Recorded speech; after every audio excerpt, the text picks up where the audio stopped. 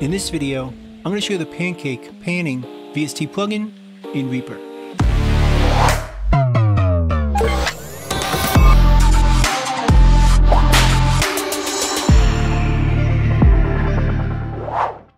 Now the Pancake VST plugin will allow us to create panning effects in a completely customizable way.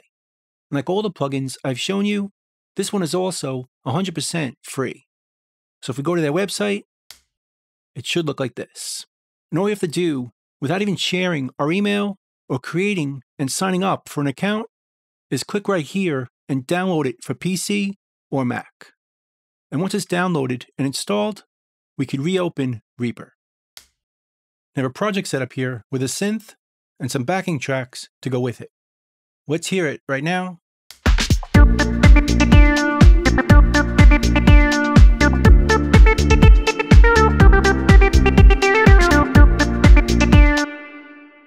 Now I'm pretty happy with it, but as you could tell, the sound only comes from the middle, as it's a mono synth. So we could add this Pancake plugin to create some movement in the stereo field. Let's take a look. We'll go to the effects on the track. Here's the synth we're hearing. We could double click to add another plugin, and let's search pan. And if it's installed correctly, we should see it right here. This version is called Pancake 2.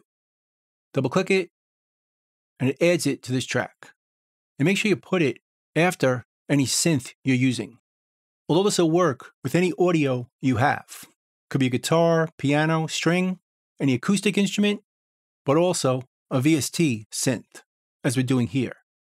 Just make sure you put it after any other plugins. And when we open it up, the plugin looks like this. And as we can see, here's the left and here's the right channels. And the sound's going to move along this line, letting us know the panning we're going to hear. Notice it's moving right now based on the speed we set up in here. We could sync it to the beat or based on hertz, which will give us a knob to go faster or slower. Let's solo it to hear it now.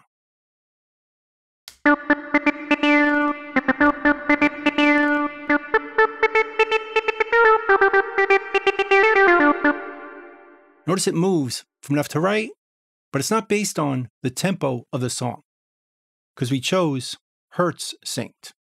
But instead, we could choose it to beat, and it's based on our tempo. So it's set to 2 bars, so the length from here to here is 2 bars long.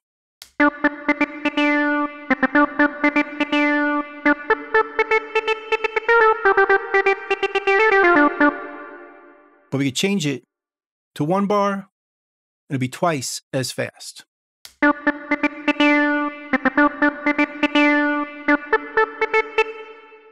notice it starts in the center and moves to the left and right. If we want to change that or change where it starts, we could adjust the arrow so it starts on the left and moves to the right.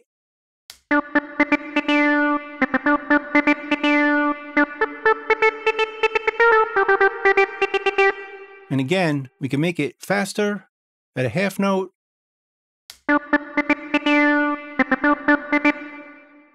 Or a quarter note.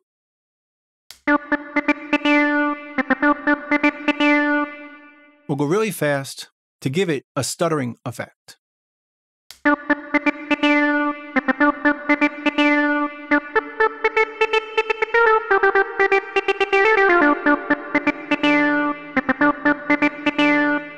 Almost distorting the signal.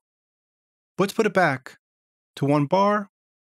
Let's check out what else we could do. We can create points just by clicking over here and then moving it. We can decide the strength of those points by right-clicking once and then twice. And now if I move it, it moves completely, allowing us to create more aggressive points. We can clear it right here. So we start all over in mono.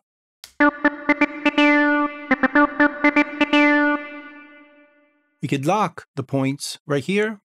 So if I double click to create a point, it's going to lock to our graph. So if I create another one over here, that's going to lock. Same with this one. And it locks to our grid. we could choose this right here, which will change it to a sine wave, which moves really smoothly.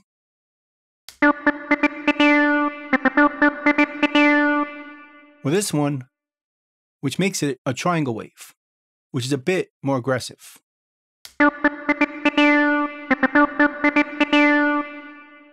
And again, we could shift it so it starts on the left, or it starts on the right.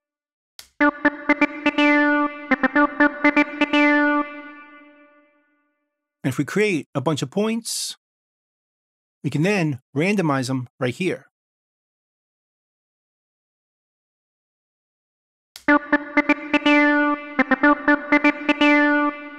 And if we want to create a square wave, let's start again.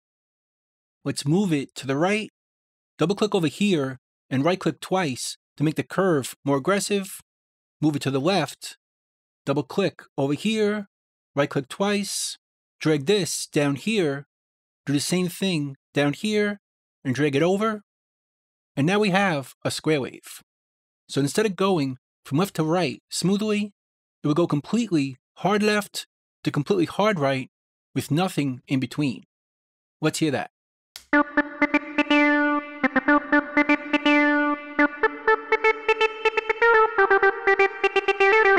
And again, we could change the speed to be 2 bars.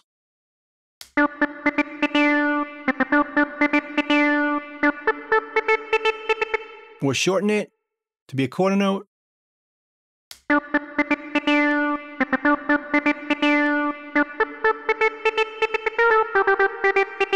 Let's delete this again, put it back to 1 bar. And we could also create a unique custom wave using the steps drawing. So you can click this, and if we draw right here, it creates a step. Let's draw from here over for the first 4 steps, and from here over for the next 4 steps. And then for each step, we'll alternate left and right, and then 2 steps to the left and 2 steps to the right.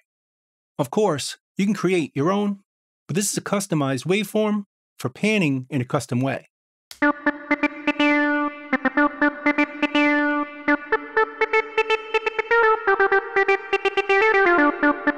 Let's hear it in the track.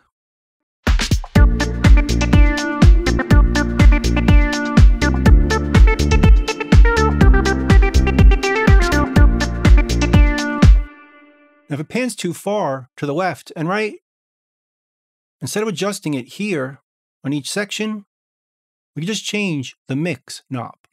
So I bring it all the way down to 0, we're going to hear it in mono.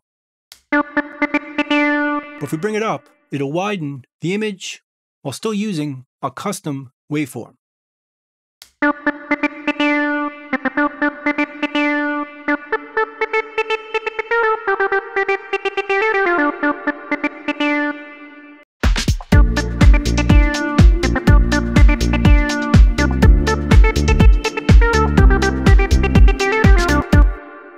If we want to reverse it, we could right-click up here and flip the channels. Now it works from right to left, but using the same custom waveform.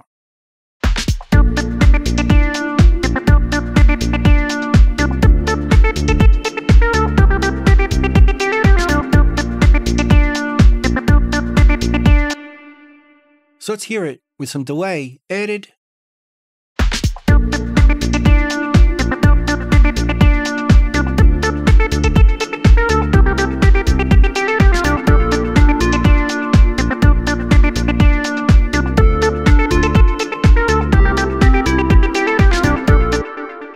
So it's a great plugin that once again is free for panning on mono sources to make them sound more wide in a customized way. So that's pretty much it. That's the Pancake panning VST plugin in Reaper. I hope you learned something, hope you could use it, and I'll see you next time. Thanks.